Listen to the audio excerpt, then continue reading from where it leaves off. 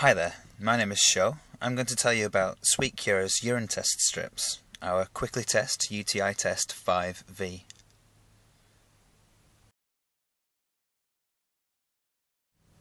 Here we have a sample to allow us to quickly demonstrate how to use and interpret our test strips. Dip a strip into the sample for 2 seconds, making sure to tap off any excess liquid to avoid cross-contamination. Now let's take a closer look at what's happening. The first set of results become available after 30 seconds. The fourth reagent from the top is the urine pH indicator. Any result below 7 indicates that you have acidic urine, whilst a result above 7 means that your urine is alkaline, 7 being neutral. In most UTI cases, you will find that it's easier to shift a urine infection if you can get your urine pH so that it's between 7, which is neutral, and 7.5, slightly alkaline. Next, let's take a look at the indicator in the middle of the strip. This test is looking for protein.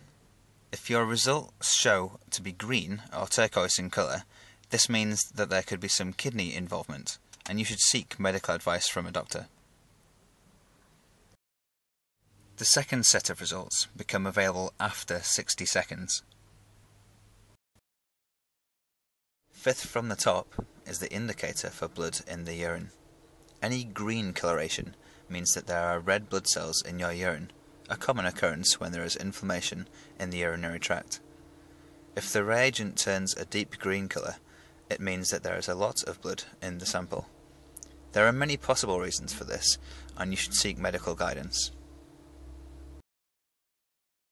Just below the top is the check for nitrites. Nitrites are cracked from nitrates by bacteria. Any pink coloration here means bacterial presence. The last result is available after 2 minutes.